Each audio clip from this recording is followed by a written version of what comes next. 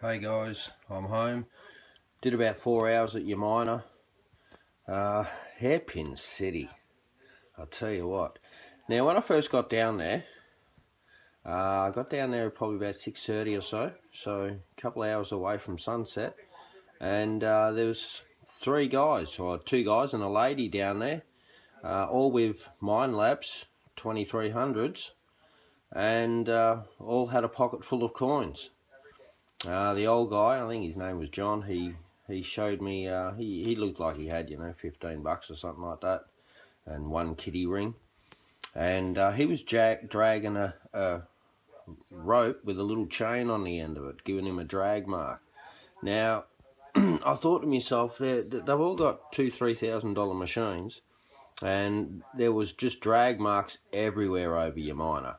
And I was a bit scared to go over it, a bit intimidated with the Sea Hunter. And I thought, oh well, anyway, so I just put it on full metal.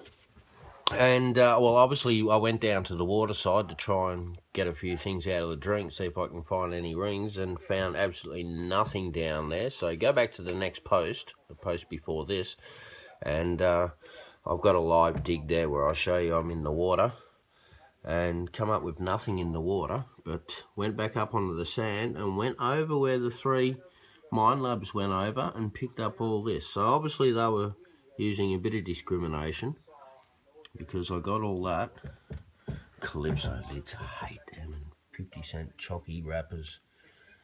But look at that. Look at all the, even the beautiful gold ones. Those golden hairpins were coming out of the ground nice. They looked like chunks of gold, until the double beak turns up and you can see what they are. But 18 of them.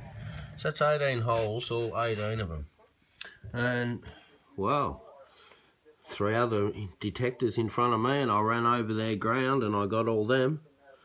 So, there we go. And a 50-cent coin, the old Bass one.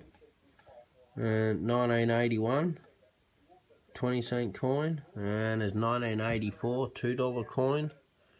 And a 94, $2 coin. And a kitty ring, looks like a heat ring or something, a mood ring or something. All nice and sparkly. Looks a bit brushish, looks like it. Sterling silver coated, it's pretty thin as it's snapping off there, it's broken a little bit there. And, oh no, that's how it's supposed to be, it's pretty flimsy. Oh well, I did find a ring.